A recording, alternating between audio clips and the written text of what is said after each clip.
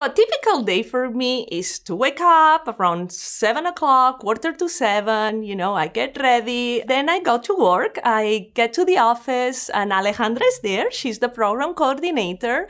I talk to her, if we have received any calls or any emails that we need to take care of. I go to my computer. Obviously, I open the email and I try to reply all those messages. Messages could be like I have a business idea, but I don't know what to do. Or I want a business loan. Can you please call me back and let me know what the qualifications are? I also receive calls of other organizations in the Atlanta area that they want to partner with us. It can be chambers of commerce, it can be other nonprofits, and what they do, they want to refer us clients so we can help them with anything related to entrepreneurship. The fun part of my job is I get to go to conferences, I get to go to networking events at night where I meet other people, professionals. Sometimes on the weekends, we get to go to galas where we dress with fancy dresses and we get awards sometimes, and also